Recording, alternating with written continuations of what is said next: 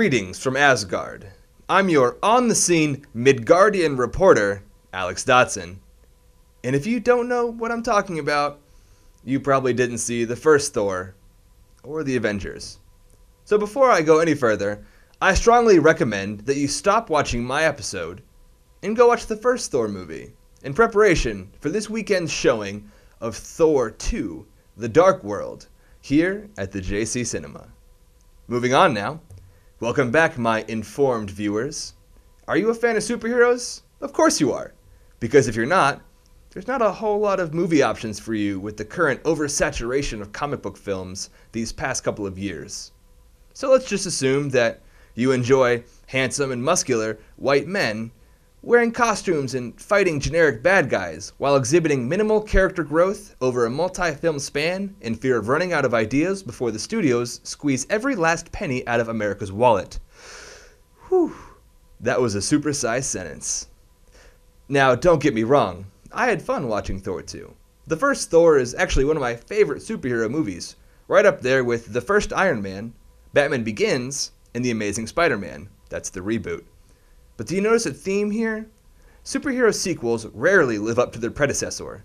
None of them are actually bad, except for Iron Man 2 and The Dark Knight Rises. And some of them are particularly pretty good, like Iron Man 3. But most of them are just generic money grabs that are a must-see, so you can follow the thin, overarching storylines in the big team-up movies like The Avengers. I honestly don't think it's too much to ask for a little character development in my blockbusters.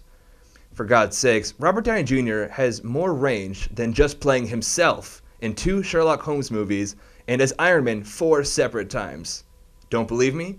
Go see his 2 Oscar-nominated roles in Tropic Thunder and Chaplin. You'll never look at Tony Stark the same way again. But at this point in the episode, I've noticed that I'm attempting to tackle an entire cinematic trend and I've lost my way. I apologize. Let's get back to Thor 2.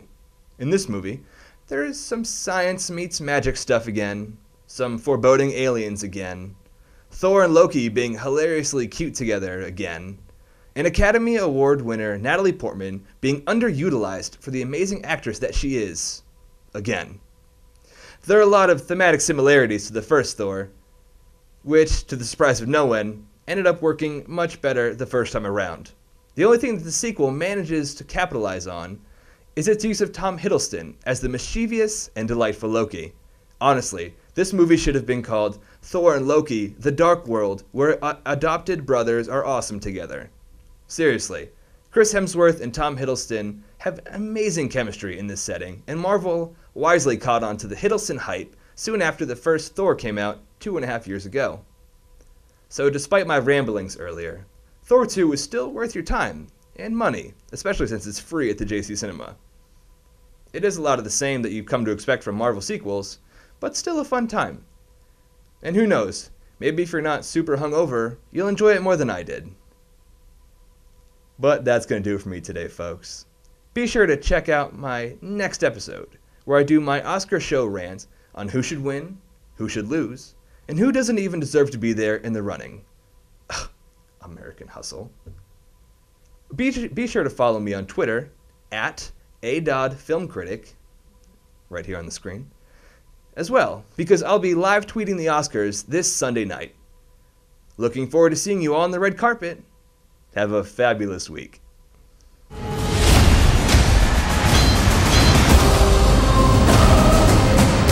Ask yourself, what will you sacrifice for what you believe?